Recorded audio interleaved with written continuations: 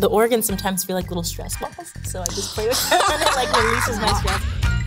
On Murdoch Mysteries, your characters are brilliant at figuring out what ailment someone has, even what killed them. On Frankie Drake Mysteries, I go to Google Medical to figure out what organoscopy means. True story. So, who am I talking about when I describe these people?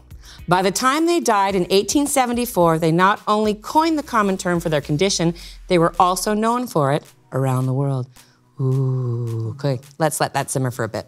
You play a doctor and you a coroner's assistant on television, but how squeamish are both of you around blood and gore in real life? She's fine with it. Oh, really? Yep. No problem. Really? I'm squeamish, doesn't matter how often I do it. When I arrive on set, I'm like, oh. Yeah. And faint. Yes. I know it's fake, but it doesn't matter. It's just, It's she's actually just like, really whatever. funny. What about the microwave thing that happened at the beginning of the season? Everyone who watched the first episode of the season has a very bloody, gory microwave It scene. was horrifying. It was horrifying. And also, we had to time it so well. We all kind of head toward this door, we open it, and then right at that moment, all this gore starts hanging off. I remember we were all watching it together. I was like, oh. Well, the good thing was we were allowed to have our normal reaction. But, you know, my normal reaction would be like, ah! And that's not really Ogden's reaction. She's more like, oh, this is unfortunate. I'm going to have to clean that later. So what's the worst injury you've ever had? I've actually never had any crazy injuries. I've never broken anything. Never? Yeah. Nothing. You're a superhero. Right. We're just figuring it out. Yeah. I hadn't until really recently, too. Really? I broke my wrist riding my bicycle. Not my fault. Somebody else's. Fair. Were you shooting the show at the time? Yes. We were right in the middle of shooting. And so the first phone call was to our, one of the producers. And I said, haha, with this big picture of this cast that they'd thrown on very quickly. Yeah. We happened to be doing an episode where I faint anyway. So we just wrote in that I broke my wrist.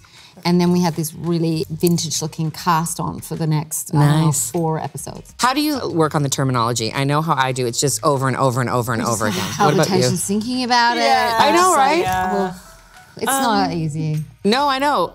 And for anyone who comes in new, I see them going through what I did on year 1. It's just, it's brutal. Yeah. When you got this gig, were you like super, like, I got this awesome gig, and then you got your first script and you were like this, boo.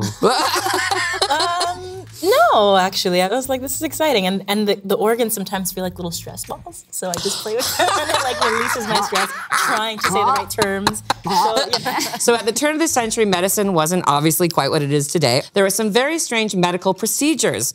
And I'm gonna play a game with you to test your real medical knowledge. Oh, no. So I'm gonna read 2 cures from the past, and you will endeavor to tell me which one is real. Number 1, don't let a pesky cough do you in. Control it with a dose of heroin.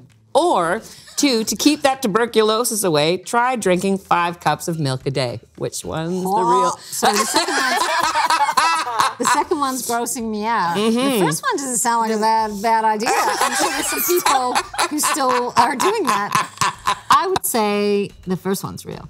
That seems really far-fetched. Is that your answer, as they say on all the shows? Are you going to go with the second one? All right, we'll see who wins. The first one's probably right. It's not a competition, but as I've found, which I love about Hélène, absolutely competitive. I appreciate it. Okay, so number 1 is correct. Yes. Oh number 1 is correct. Wow. Heroin was used to treat coughs and colds, even in children. We were doing a lot of weird heroin injections. I wasn't doing them.